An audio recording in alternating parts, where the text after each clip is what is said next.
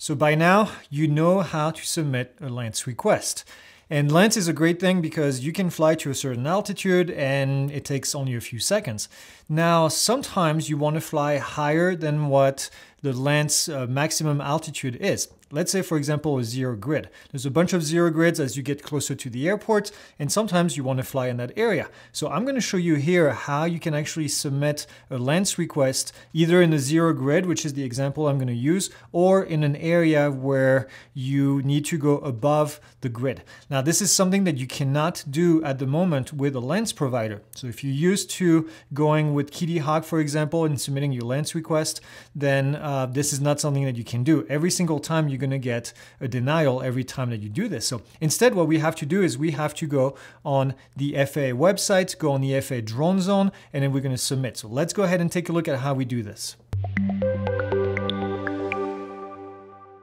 So the first thing that we need to do is actually decide if we want to go, where we want to go and where the zero grid is located. Well, I'm going to give you an example of one of my favorite places to record footage, which is right here in a zero grid in the airspace from Prescott. You guys know I live in Prescott.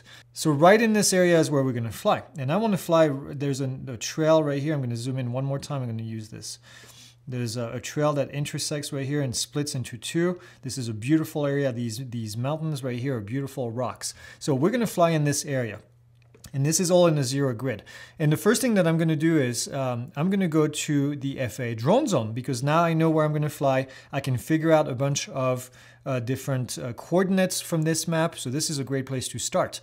You find that this is a zero grid and you want to get approval. So let's go to the FAA Drone Zone. Let's go to the login page. If you don't have a login, then you need to create one. I'm going to log in with mine right now. And as soon as you log in, mine has a Part 107 tab. If you are registered under Part 107, it's going to show up right here. So I'm going to submit this request under Part 107. Now, this is not something that you can do as a recreational flyer. This is only available, flying above grid numbers is only available to Part 107 at the moment. So I'm going to go and scroll down. You can see here it says Part 107 waiver and airspace authorization. I'm going to keep going down. So we click on create Part 107 waiver authorization. Now we're not doing a waiver, we're doing airspace authorization, not an airspace waiver like we have here, just an airspace authorization. I'm going to click on start application. And once we get in here, I'm going to call this Point of Rocks because this is the name of the place. And this is not a night flight. I've done night flights there, but I'm going to do a daylight flight. Point of Rocks, daylight. And my name, my information, click next.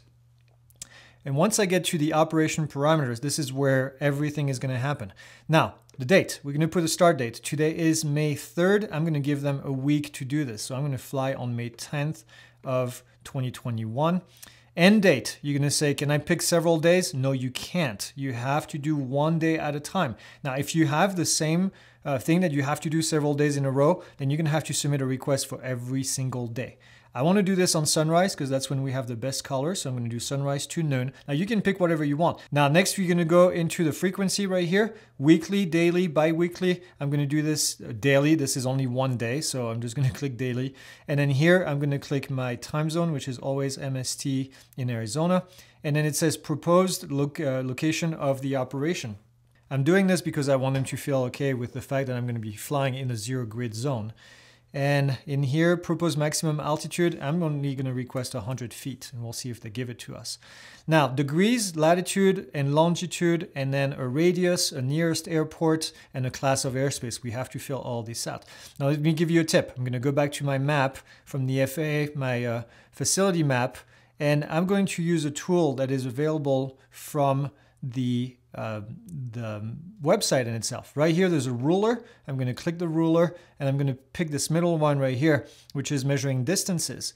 I'm going to click right here. Point of Rock is actually right here. I'm going to click this. And then here you can see the distance. A quarter mile around myself. That gives me a radius of a quarter mile like this. That's all I need. So I'm going to go back to my thing right here, and I'm going to select a radius. I'm going to do a quarter mile, quarter nautical mile. And then, and I know, by the way, this right here is not nautical miles. I think it's statute miles, but close enough in this case for what I want to do. In terms of the actual location, now this gets a little bit more tricky.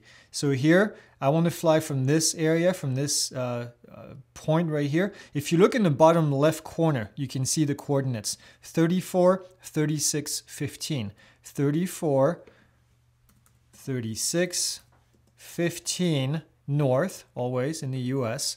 And then the other coordinate is 112, 24, 18. 112, 24, 18. And then we do west. All right, quarter mile nearest airport, KPRC, that's Prescott. It's telling me that is a LAANC-enabled airport, which I know already, but because I'm requesting in a zero grid, I have to do it from here. Click OK. And then kind of airspace, this is a Class D airspace. And then here it says, describe your proposed operation. And what I recommend that you talk about is the fact that you're maybe listening to the radio, maybe the fact that you have a pilot license if you have one, maybe just trying to make them feel good. Say that your drone will be set up for RTH at 50 feet, maybe. Explain your operation in here. I don't want to do this for you. It is going to change depending on the one. That says, is there a pending or approved waiver or authorization associated with this proposed operation? At the moment, no, there is not. And I'm just going to click next. Here I have the ability to review everything that I have done. I can also make an attachment. Now, if I had a KMZ file, for example, a KML file, I could attach to the application right here. The FAA tells us that they really like having this information right here. So if you have access to a KML or a KMZ file, please submit it to them and they'll be able to open it. And then that's it. You click submit and then it's going to go. Now, I'm not going to do this because this is just a test in this case, but you would click submit and then you'll be all set. Once you submit this, then you have to wait for the FAA to get you the approval. You're going to get a confirmation email. It does not mean that you're approved just yet. I want to make that clear. Until you get something from the FAA that says you have been approved, then you can go and fly. It's going to take a few days. I usually get mine within 3 or 4 days, but also this is a small airport and it goes pretty quickly. Give them at least a week, possibly even 2 weeks if you're flying in a very busy airspace, and then they'll let you know what's going on. Now, you may get a denial. You may get a letter that says this has been denied. I've had airspace requests denied, then I had to resubmit them. Now, when that happens, typically, it's because you didn't give them enough information, or maybe you requested to fly too high and they're not comfortable with that. So then you have to go back and ask for maybe a lower altitude. The downside with all this is that they're not going to tell you why they denied you. So you need to kind of figure it out yourself and keep submitting. So do this way ahead of time if this is something that you're going to be doing on a regular basis. But that's it. That's all I have. Leave the comments. Leave any questions you have in the comments down there, and then I'll try to help you as much as I can. All right, fly safe.